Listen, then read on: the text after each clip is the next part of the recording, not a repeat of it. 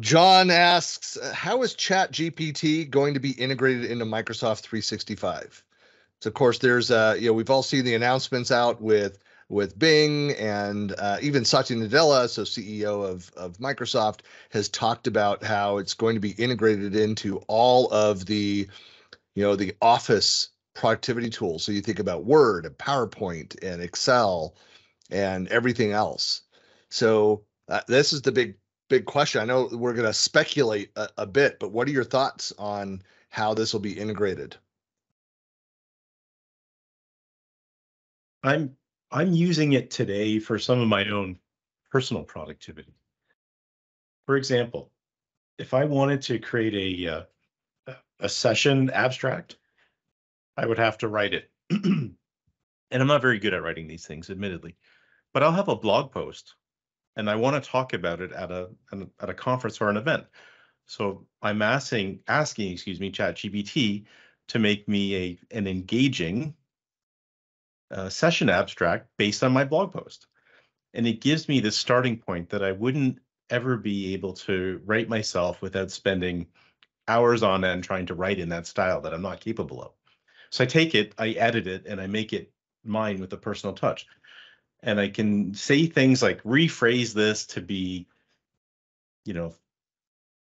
more interesting, in simpler terms, or more interesting, whatever the case is, more interesting than the person who's going to actually do the talk. Yeah. And so my hope is when I use something like editor inside of Microsoft Word, I can just do that brain dump of information that is maybe not coherent, maybe not as eloquent as I would like it to be for whatever reason, and ask it to generate it in a way that is more consumable by users. Like, we all think different ways. We all write in different ways.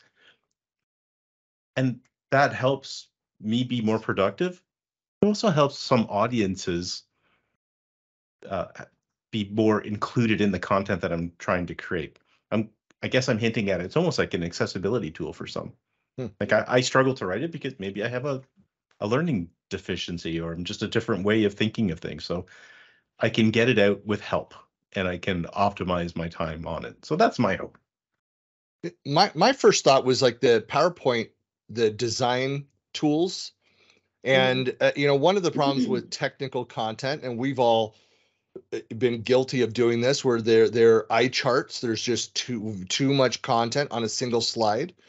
I can foresee this as taking that complex content on a slide and breaking it down into multiple slide suggestions, or just on a single slide down to like 3 bullets.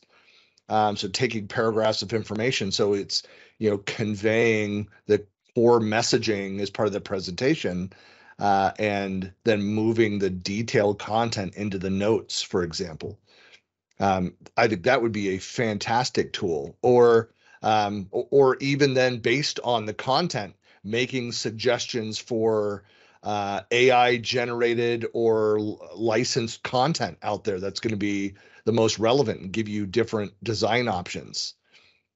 So I think that could be incredibly powerful. It's interesting when I hear both of you guys saying, and because I think of it from a search perspective mostly. I think people really struggle with knowing how to phrase things and how to look for things. So by bringing in kind of that human communication element, it helps them. Yeah, that's an extension of the grammar capability that the tools already have. Natural language processing, yeah. Right. I think it really helps like define you, because sometimes I think we think things and we know what we want, but we're not entirely sure how to ask for it. So by asking for it in, with using natural language, then I think, on the back end, it's able to find things easier. I'm not having to create Boolean phrases to find things. I'm simply writing a sentence. I want to know what so-and-so did at such and such a thing, and can you give me information about it? It's a lot easier than, writing a this and this quote this and, which is, not how our brains think. And so I think, from an accessibility perspective, I think it's great. I mean, I think it becomes accessibility to everybody, right? Is that as that's extended into the world of us interacting with applications, because that's ultimately what's happening, right? We're interacting with applications, which for some reason has always been fairly easy for me. It's like I think in the way that the search tool needs me to think, whereas I don't think that's kind of the normal way that people think. And so I think when you think about interacting with these applications, and to Christian's point, I want something that's going to design something that's going to tell them how I feel about it. It's hard to kind of, put that into words. Well, if you can put it into words and then the application knows what you mean, now all of a sudden you're kind of like working together in a better way. I just think we're helping our future tech overlords understand us. Well, have you guys gotten to experience the new designer, Microsoft Designer? So Yes. I got a license for that last week and I started playing with it. And so if you like put, I want to make this, and then so like you can even get into the image, like I want to, have a fairy by a tree in the moonlight with a river, like it'll draw 5 renderings. It'll give you 5 renderings of those images all together. And I've been playing with it for the last couple of weeks, and it's just so cool. Still I on got a the wait license list. for that. I just haven't used it yet. Hey, if anybody wants an invite, I might have one or two. So just let me know. I'll get it your way. It is interesting stuff, and it's an enabler if used right. Like it will help you get content out quicker. So what I just saw was Sharon go. Yeah, the trench coat coat up. Then Norm, to your comment, my wife always tells me that I'm an enabler, but maybe that's a different thing. Yeah, it's a different angle. I asked ChatGPT to write a blog post for me. I didn't use it. I just wanted to see if it could do it. Yeah. It was like the first time I had used it, and it had put out this really great blog post about how Power Automate and SharePoint work so well together, and had these scenarios and use cases, and I was like, this is really good. So I took it, put it into Word Online, because you have the editor can do it can search the web for like content, and it found all of the different website articles and posts that the AI generated blog post was based on, and then Word Online created a bunch of references for it. So it was like this whole coherent, articulate article based on things like learn.microsoft.com, people's blog posts, third-party apps, and I was like, I think in some ways it's just grabbing content and patching it in for you, but when you get it to rephrase your own content, it's very powerful. That's cool. Well, and that's where I think in the EDU education sector, there's tools that are being built to do like the plagiarism checks. Yeah. And of course, there is metadata that's associated with anything created by the AI as well. So there would be other kind of flags for admins for teachers to be able to go and check around those things. But to your point, as